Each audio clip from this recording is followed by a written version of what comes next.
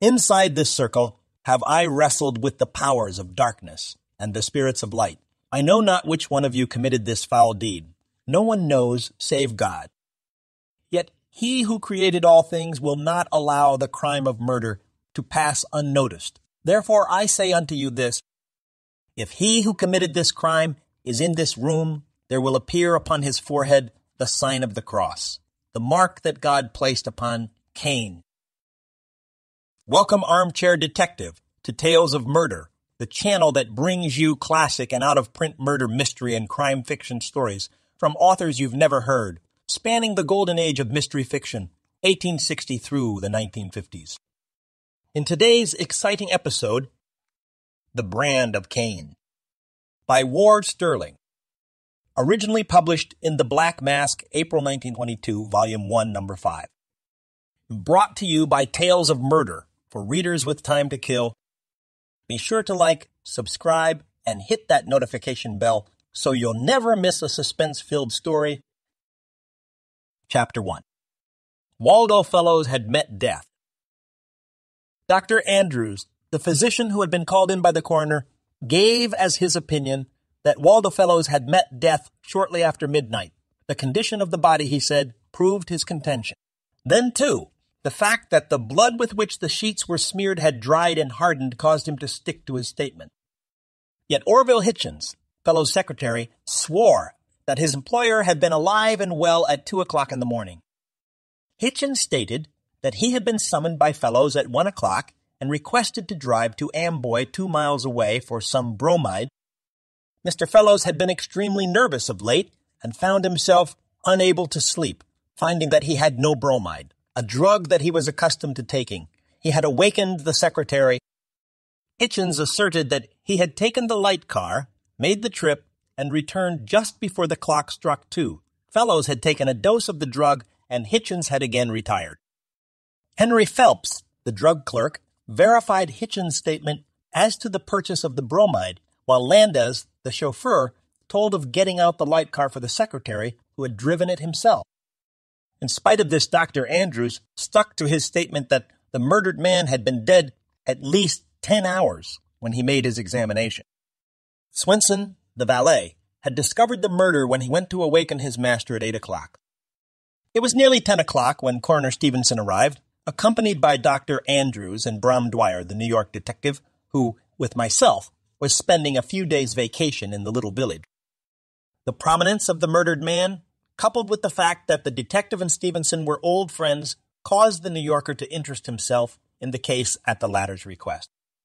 Fellows was a gentleman farmer, a man worth several millions of dollars made in Wall Street, who, tired of life in the city, had purchased Samoset Farm just at the edge of Amboy Township, and, after stocking it with the finest blooded cattle and horses that money could buy, had settled down to a life of rustic bliss. As time passed, he had added to his acreage by purchasing adjoining farms until half the township was his. He had erected a mansion around which he had built smaller homes for his employees. These, with the great barns, sheds for the machinery, dairy, and offices, made Samoset Farm almost a small town.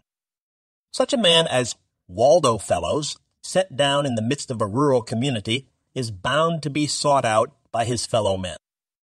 Twice he had reluctantly allowed himself to represent his district in the state legislature. The governor's chair could have been his for the asking. His fellow townsmen loved him for the nobility of his character, yet he had enemies by the score, many of them the small landowners whose farms surrounded his. For the man who does things on a big scale is certain sooner or later to tramp on the toes of others. But who among those he had offended hated him to the extent of taking his life? Chapter 2. A bottle of bromide. Fellows was murdered in bed, apparently in cold blood, for there was no evidence of a struggle of any kind. Nothing in the room had been disturbed. So far as could be ascertained, nothing of value had been taken. The fact that the bedding was not mussed led to the belief that the murderer had struck while his victim was asleep. None of the servants nor Mrs. Fellows, who slept just across the hall, had heard any noise save when Hitchens returned from the drugstore with the drug which Fellows had requested. Mrs. Fellows had called over the transom to Hitchens to ask what was the matter, and he had told her of his employer's sleeplessness. The bottle of bromide with a small quantity gone was found on the table beside the bed. Bromide seldom acts inside of half to 3/4 of an hour.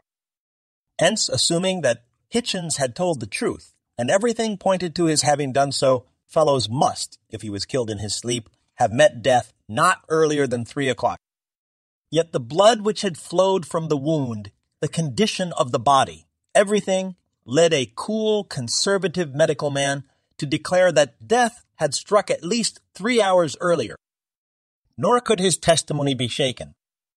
There were 12 servants who slept in the house, all occupying the upper floor, with the exception of Hitchens, Marie, Mrs. Fellows' maid, and Swenson, the valet.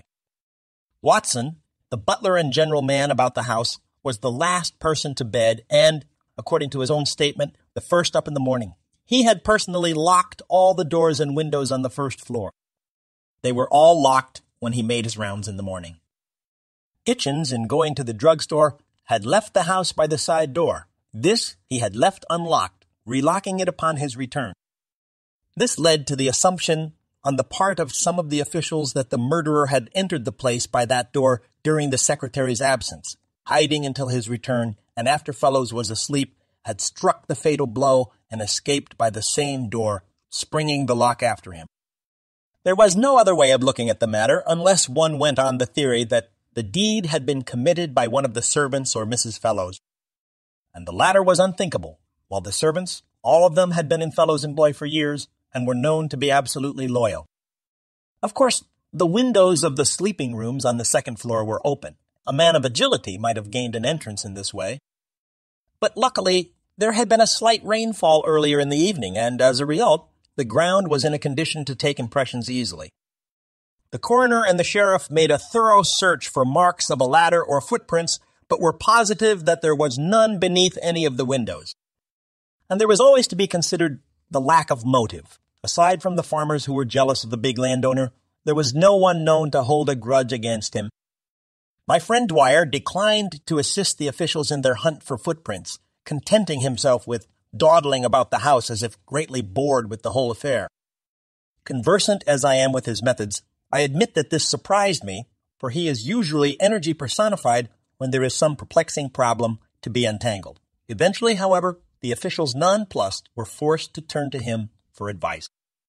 He answered with a shrug of his shoulders, absolutely refusing to be drawn into a discussion of the case. Following the time-worn methods, the sheriff called all of the servants together and examined them, eliciting no more information than had already been gained. It was at this point that Dwyer, who had listened to the questioning without comment, offered a suggestion. "There's a band of gypsies camped a few miles the other side of town," he remarked quietly. "Their chief is old Father Lipki, a friend of mine. The old fellow knows his business from the ground up, fortune-telling, mind-reading, and all of that sort of stuff. In fact, he's assisted me on more than one occasion. I know that you'll laugh at me for the suggestion, but let me bring him here. I'll guarantee that he'll have the murderer by the heels inside of half an hour. How he does it, I don't pretend to know. It's positively uncanny, the way he pulls off his stunts. But if it's results you want, then Lipki is your man." The sheriff sneered. Coroner Stevenson, in spite of his friendship for the detective, suppressed a smile with difficulty. "You don't want us to think that you believe in such rot, do you, Bram?" he inquired. My friend shrugged his shoulders again. "You asked for my opinion," he answered. "I'm giving it to you. I'll take a chance on Father Lipki. In fact, as I have stated, I have many a time. The man has powers beyond the understanding of men like us. But of course it's up to you and the sheriff." Chapter 3. Father Lipki. Darkness had fallen when Dwyer and the coroner again drove up to the Fellows' home, accompanied by Father Lipki, the gypsy. A typical member of his race was Lipki, a wrinkled little figure far past the age allotted to man. But in spite of his years, he carried himself like a youth of 20, and his black, beady eyes glittered like those of a boy as he prepared the stage for the affair, his huge brass earrings rattling like castanets as he hurried here and there. The spot selected by the coroner, upon the advice of Dwyer, for the test of Lipki's powers was the huge living room on the lower floor. The servants were ordered to carry out all of the furniture with the exception of the chairs, which were arranged along the wall. Then every member of the household, with the exception of the widow, was ordered to be present. The old man, mumbling to himself, drew a large circle on the floor in the center of the room with a piece of charcoal, after which he commanded us to seat ourselves just outside the circular mark, warning us under penalty of death not to enter the circle unless commanded to do so by him. His next act was to produce a brazier, which he lighted and placed in the center of the circle. By its side, he placed a small vessel containing water. The lights were then turned out. For an instant, we were in darkness. Then the brazier flamed up, filling the room with an unearthly bluish-greenish sort of glare. Chanting to himself, the old man threw a pinch of powder into the flames at intervals. The light would turn for a second into a vivid red, then die away again to the dull, sickly, bluish green. Suddenly, he seated himself cross-legged at the side of the brazier and bowed his head. Closing his eyes as if in prayer, he mumbled to himself in an unintelligible jargon. I confessed to a feeling of nervousness. I could tell from the expression on their faces that the others were the same.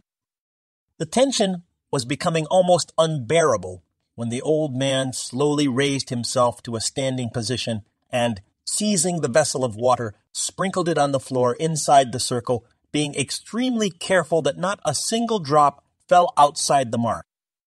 "I must protect you from the powers of evil," he explained. Keeping carefully inside the mark, he made the rounds, touching each of us lightly on the forehead, making on each of us the sign of the cross. "In the name of the Father, Son, and Holy Ghost," I heard him mumble to himself. Reseating himself on the floor, he again bowed his head, and once more his lips moved as if in prayer. Suddenly he fell over and for several minutes writhed about as if in terrific pain. I leaped to my feet to assist him, but the strong hand of Brom Dwyer held me back. "Remember," he shouted, "the old man commanded us, regardless of what happened, not to cross the line." After 3 or 4 minutes, the spasms ceased, and the gypsy, seemingly none the worse for his experience, arose and addressed us. "My friends," he commenced in his halting, broken English, "you have asked me here to use my arts in the detection of one who has committed a crime, the crime of murder. I have done my best. Inside this circle have I wrestled with the powers of darkness and the spirits of light. I know not which one of you committed this foul deed. No one knows save God. Yet he who created all things will not allow the crime of murder to pass unnoticed. Therefore I say unto you this, if he who committed this crime is in this room, there will appear upon his forehead the sign of the cross, the mark that God placed upon Cain. This alone can I do. More than that I am not allowed, for my powers are limited." He signaled for Dwyer to turn on the lights. An instant later, we were blinking at the unaccustomed brightness. The old man seized the brazier and held it close to the face of each of us, gazing into our eyes as if seeking to read there the secret he was bent upon obtaining. Then came a shriek, a gasp of astonishment, of horror, a cry. I turned my head, my eyes following the gaze of the others. Upon the forehead of Hitchens was the sign of the cross. For a second, there was silence, cold, oppressive silence. The secretary gazed from one to another of us, mutely, questioningly. Then his eyes sought the mirror above the fireplace. Afterward, I recalled that Dwyer had seated him in front of the glass. His face became drawn. The sweat stood out on his forehead in great beads. Slowly, as if stunned, his fingers sought the accursed mark upon his forehead. He spat upon his hand and rubbed the spittle across the spot as if to erase it. He held the tips of his fingers in front of his eyes, surveying them thoughtfully, dazed. Then, without warning, he dropped to his knees, his arms outstretched towards the swarthy man within the circle. "I did it! I did it!" he shrieked. Chapter 4. Ammonium Chloride. "No, I never met Lipki until yesterday," Dwyer chuckled to us as 2 hours later, Hitchens safely lodged in jail, he sat with the coroner, the sheriff, and myself in the former's parlor and went over the various phases of the case. I'm a fairly good judge of character, and when I noticed him begging on Main Street yesterday, I immediately placed the old fellow as being far above the average of his class, mentally and capable of playing almost any part he might be called upon to take. I realized far better than the rest of you that the murderer was too clever to be captured unless some subterfuge was used, and when you appealed to me, Stevenson, my thoughts reverted at once to the old man. A falsehood or two in the interests of justice is, in my opinion, perfectly allowable, and that I was correct in my estimate is proved by what happened. What appealed to me from the very start was the apparent lack of motive. Had we been able to supply a motive, we might have been able to have laid our hands on the man who struck the blow. But in the absence of one, it became necessary to take some radical step. To imagine that one of the farmers hereabouts would become jealous enough to strike Fellows down was absurd. And, granting that some of them might have the nerve, they lacked the imagination to pull off so mysterious a crime. I was confident in my own mind that Hitchens was the guilty party. Why? Because he was the only man who had an opportunity to kill Fellows. But, on the other hand, his frank statements apparently eliminated him from the suspects. Let us analyze the affair a trifle deeper. Dr. Andrews swears that Fellows was killed shortly after midnight. We now know that he was correct. But Hitchens bobs up with the story of being in conversation with the murdered man at 2 o'clock. He was able to prove his statements by 2 reputable and disinterested witnesses, Andes, the chauffeur, and Phelps, the drug clerk. Therefore, my conclusion was that either Hitchens was lying or that the physician was wrong. But my experience has taught me that medical men are, as a general rule, cold-blooded. That is, they figure things out with mathematical accuracy and by the law of averages. They are right 99 times out of 100. Therefore, Hitchens was lying. But so far as we knew, there was no motive. Now, the average man has deep within him a streak of superstition and a fear of whatever he does not understand. Therefore, I took the indolent attitude before the servants, finally working things up to a climax so that they expected wonderful things from the Gypsy whom I had touted so highly. As soon as you gave your permission, I hunted up the old man, whose name, by the way, is not Lipki, but Roderigo. For $10, he agreed to play the part the way I told him to, and that he sustained my estimate of him, I believe you will all agree. I spent the afternoon in coaching him. I felt that, in case Hitchens did not confess, we would have lost nothing, but I was betting on the superstitious streak in his makeup and won out. We all know now what his motive was. He had been systematically robbing his employer for years. Fellows had become suspicious and last night notified the secretary that they would go over the books together today. Hitchens waited until his employer was sleeping, then entered the room by means of a key that he had secured possession of, struck the fatal blow, then went through the mummery of going to the village after the bromide, thus providing himself with an almost perfect alibi. With Fellows dead, he figured that, as confidential man, he would be retained for a year or two to come, finally reaching point where he could get his hands on a large sum of money and make his escape before his defalcations were discovered. But, rumbled the sheriff, I'm still in the dark as to how the Gypsy caused that black cross to appear on his forehead just by mumbling a few prayers. Those people know a lot of black art that we more civilized people will never be able to understand. Dwyer grinned. I furnished the black arts myself, he answered. It cost me 10 cents at the drugstore. The old man made the cross on Hitchens' forehead first, if you will recall the affair. He had just dipped his hand into the vessel of what looked like water. He only pretended to dip his hand into it when he anointed the rest of you. The heat of the brazier brought out the mark, or started it, when he held it up and pretended to peer into your faces. What was it? Merely a 10% solution of ammonium chloride, same stuff from which invisible ink is made. The old man's skin being dark, it didn't come out on his hand as it did on Hitchens' forehead. And that's the whole story. The end. And so ends the dramatic tale of the brand of Cain. Did it thrill you? Did it leave you breathless or nibbling your fingernails to the quick? Let us know in the comments. Until Next time, Armchair Detective, be sure to like, subscribe, and hit that notification bell so you never miss another exhilarating tale of murder, mystery, and suspense from Tales of Murder, for readers with time to kill.